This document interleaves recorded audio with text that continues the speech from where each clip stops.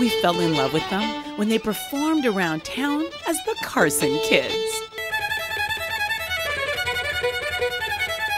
And then they grew up and changed their name to Kid Carson. And then they parted ways. Tyler went on to work with musicians all over the world. We caught up with him in 2011 when he was touring with his band, Jack Maple. And recently we caught up with Kendel Carson, who's joined forces with singer-songwriter Dustin Bentall, the son of the legendary Barney Bentall. Sometimes I think to myself, crazy thoughts that just don't help. Beat myself up in the scars that show. And they have just launched a new album and are touring the country. But of course, Kendel's favorite stop, Victoria. Years from the places I had to go. Whenever anyone asks where home is for me, I still say Victoria, even though it's been quite a few years since I've really technically lived here. Victoria feels like where I became a real musician. For me, the way my whole career in the last 7 years have gone, it's really one thing sort of just luckily connects with another, and the right sort of chemistry happens.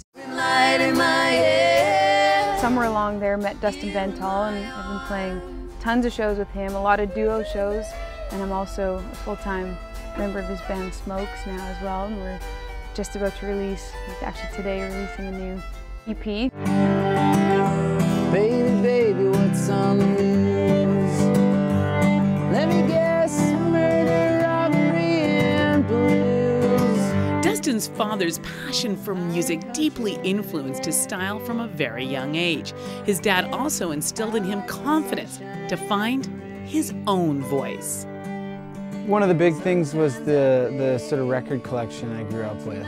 I think also I remember every song I'd start to write. I would tell my dad, I'm like, yeah, I'm writing this song, but it sounds like, you know, some other song. I can't think of what it is. And it's great when you're a young songwriter to have somebody tell you that nobody's coming up with anything brand new. It's all been done. Every melody's been sung, and he said, it's just, if you're writing it, it's your song. I like to drink whiskey. Both Kendel and Dustin have become successful songwriters, and Kendel loves to dabble in a variety of different styles, from country to bluegrass to folk to rock and roll. Even to say you play fiddle, often people have a certain connotation with what that probably is and what your band probably sounds like, and generally it's, you know, they leave the show saying, I had no idea that's what I was coming for. I had no idea that's what you can possibly play with a fiddle, you know, that style of music. It's more like what a lead guitar would play. While Kendel loves collaborating with Dustin Bentall on the Smokes, she also wants to continue to work on her solo career.